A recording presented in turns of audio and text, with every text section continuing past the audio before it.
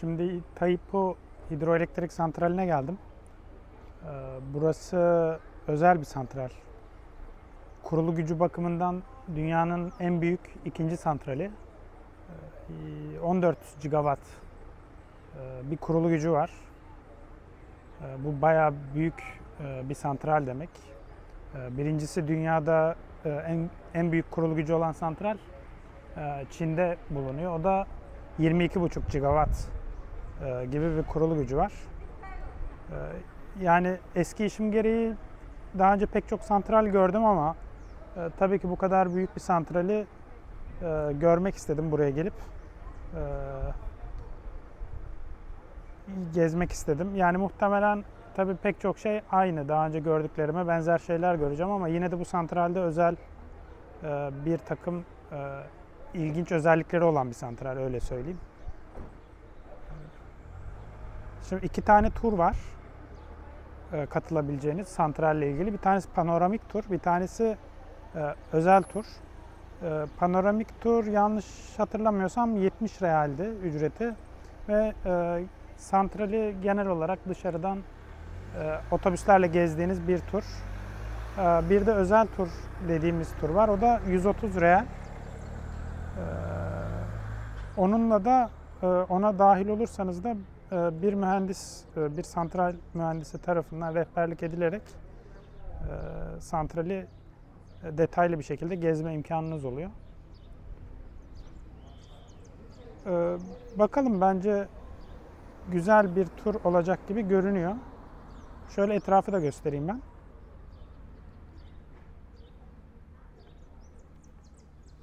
Yani normal şartlar altında hani bir santrale girip gezemezsiniz. Yani ya orada çalışıyor olmanız lazım, ya işinizle ilgili bir durum olması lazım, ya da bir tanıdığınızın falan olması lazım. Ancak o şekilde bir santral görebilirsiniz.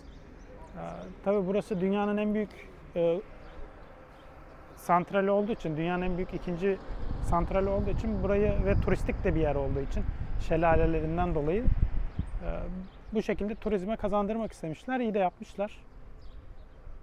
Yani eğer buraya gelirseniz görebilirsiniz.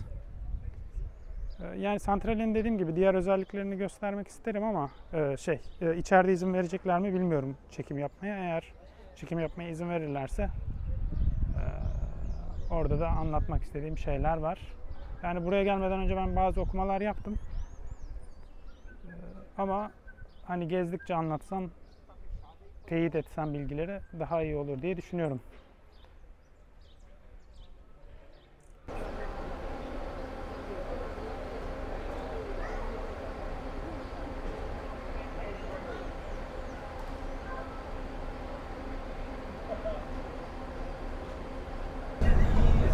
Balet giymeyeli de çok olmuştu. Beyaz istedim de vermediler. Sarı varmış sadece. Thank you everyone. Be welcome to Itaipu National. My name is Felipe. I'm your guide in this special tour with my co-workers Charlie, Alessandro, and our drive João, Mr. John. You receive the highnet. This highnet you can use where maras e também canal de migração de peixes. On the right side you can see those animals, the capybara and the fish migration channel.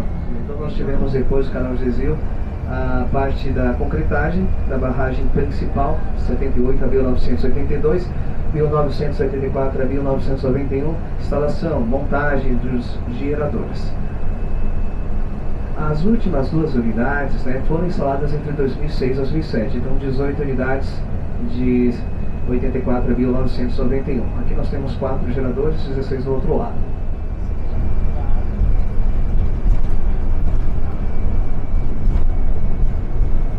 Pessoal, nós vamos descer aqui do ônibus e seguir aqui pela frente do ônibus, pessoal, tá bom?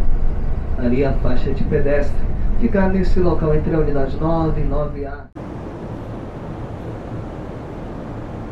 Bu santral 2 şebekeyi birden besliyor. 2 farklı frekansa sahip iki ayrı şebekeyi diyelim. Yani Brezilya 60 Hz frekansıyla işletiliyor şebekesi.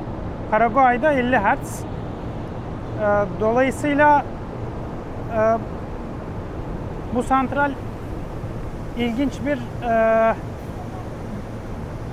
bir şekilde işletilen bir santral. Buradaki 14 GW'lık kurulu gücün bir kısmı 60 Hz'lik jeneratörlerle, bir kısmı da 50 Hz'lik jeneratörlerle sağlanıyor.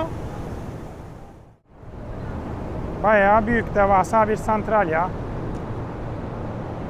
1975 yılında başlamış inşaatı. 1984 yılında da işletmeye alınmış. Burayla ilgili ben bazı şeyler okudum. Aslında yapıldığı dönemde bayağı tepki çekmiş. Çünkü buradaki doğal hayatı tehdit ettiğiyle alakalı ve yani burası gerçekten çok uzak bir yer. Yani elektriğin Brezilya'nın içlerine, tüketim merkezlerine taşınması gerçekten zor. O konuda da bilgi alacağım bakalım.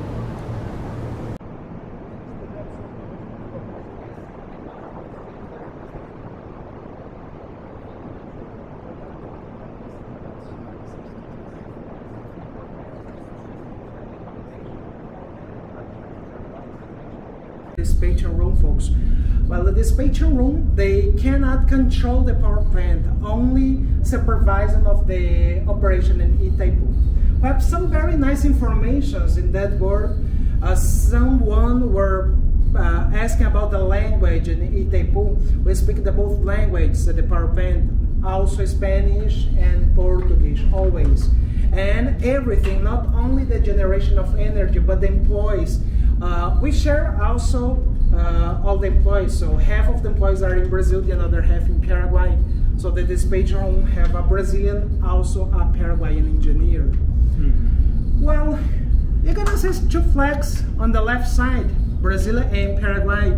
We have a difference from 1 hour to Paraguay.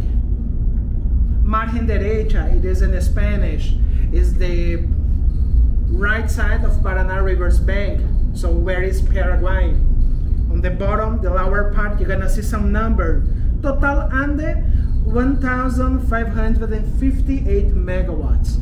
This is equivalent like 2 turbines in Itaipu. This is the amount of energy that Paraguay is buying at the power plant right now. It is equivalent like a little bit more than 2 turbines. Well, folks, we can compare both countries in inhabitants. Brazil is a country with more than 210 million inhabitants, and for sure the energetic demand is higher than Paraguay. And Paraguay, the population is smaller than São Paulo city in Brazil. It is smaller than 8 million inhabitants. With 2 turbines, the power plant, sometimes 2.5 turbines, we can supply close of 85% of all Paraguay. The rest of the energy back to Brazil. Brazil pay a tax to Paraguay, is a contract every year for these rights of the energy in Itaipu.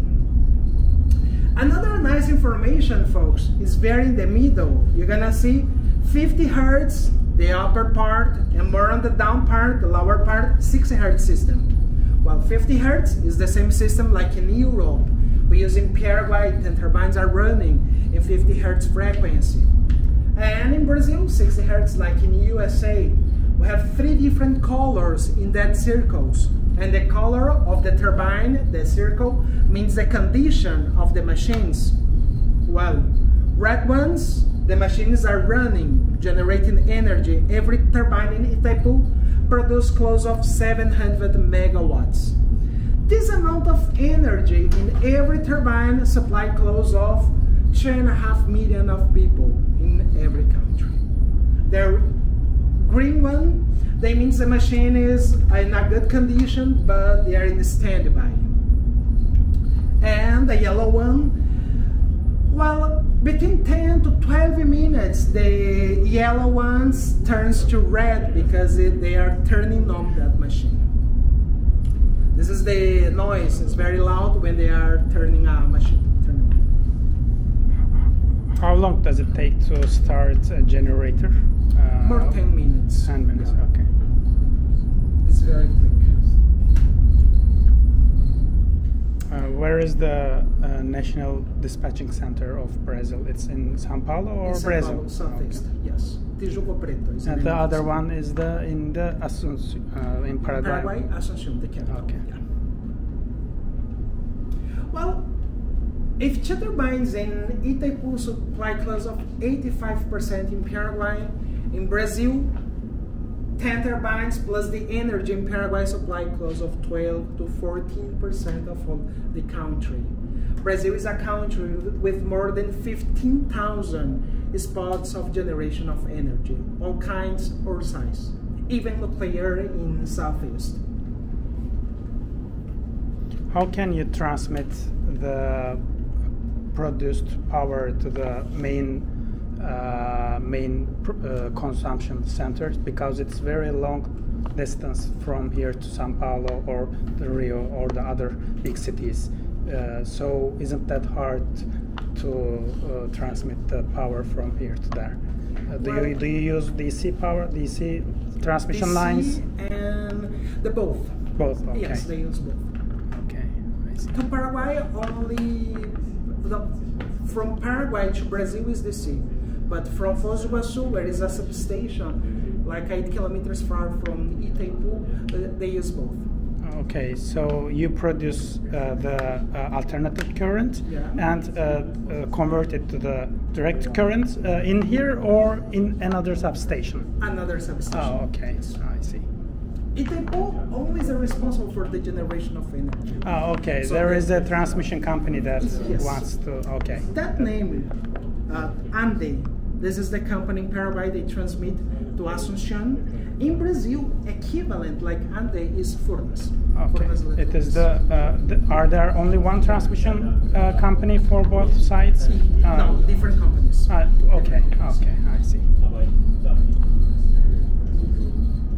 This shake and this vibration, folks, because they is stabilizing the machine. Mm-hmm. It's very cool. Spectrum. Means they communicate with the dispatching center, right? Or They communicate with the organizations in Brazil, either Paraguay, for the transmission and consumption in real time for both countries. So in Brazil we have ONS. This is the responsible for basically whole the country. It's a very nice organization. They can communicate with all the 15 spots of generation of energy, so they can determine how the amount of energy they need in the country. okay, I mean, for instance, the transmission company wants to start a generator. So they call here or the other one? The other one. Okay, then the other one call here to Yes. start the generator, right? Okay, okay, I see. Well, folks, this room is on the border between Brazil and Paraguay. So from that line on the ground is to here is Paraguay. The other side is Brazil, right? So we are very in the middle of Paranavaí.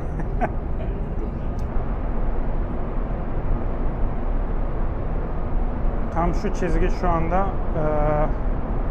Paraguay Brezilya sınırının üstündeymişiz. Şu tam bulunduğum yer. Yani bir taraf şu anda ben Paraguay'a geçtim mesela. Şuradaki arkadaşlar Paraguay'ı besleyen jeneratörleri kontrol ediyorlar. Diğer taraftakiler de Brezilya'yı besleyenleri.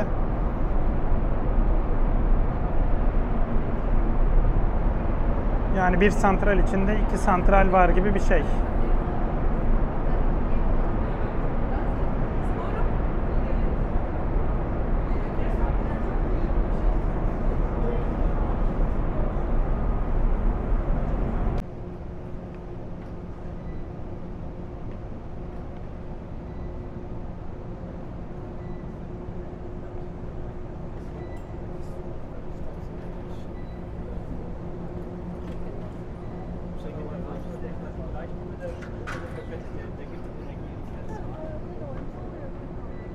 Bu Brezilya tarafını besleyen hatlar 500 kilovoltmuş.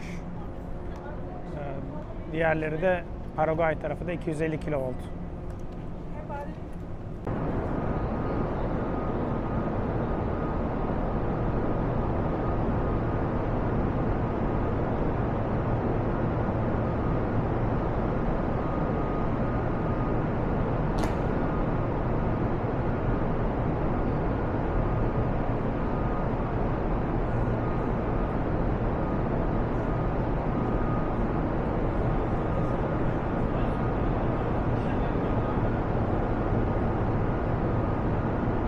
Portekizce'de ve İspanyolca'da voltaja tension diyorlarmış ya.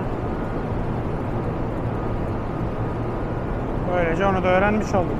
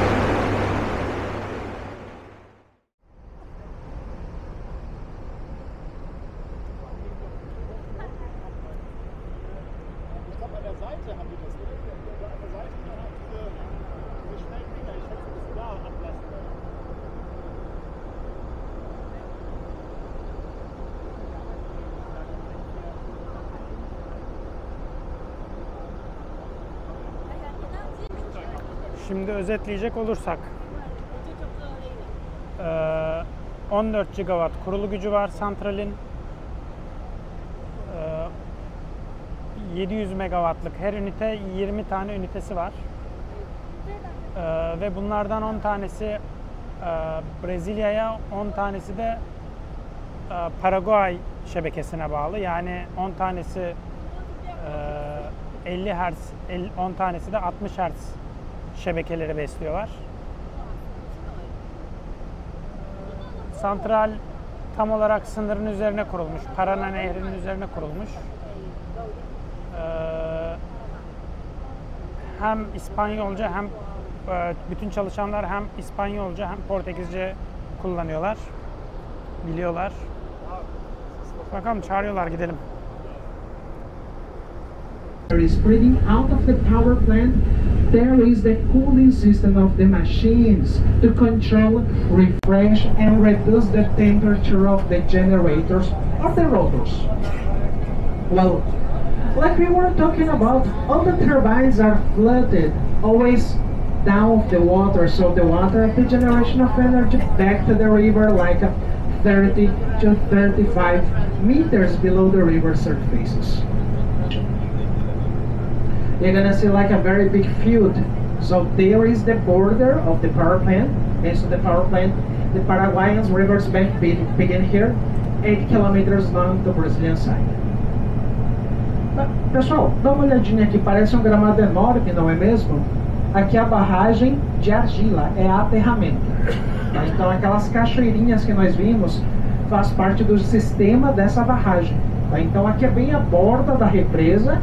Daqui até o outro lado, margem brasileira, vão somar 8 quilômetros de extensão.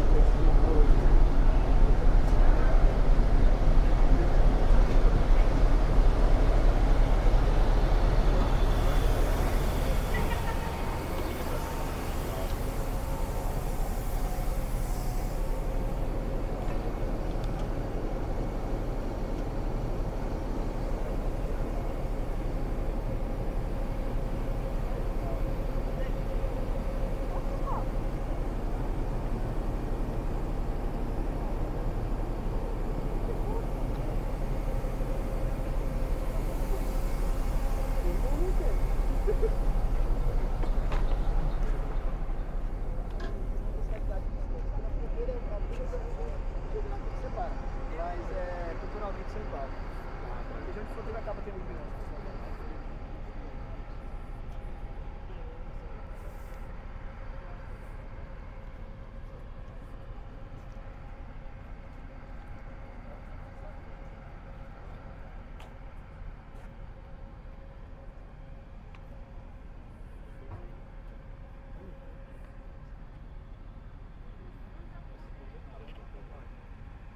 Maşallah santralde doldurmuşlar bayağı.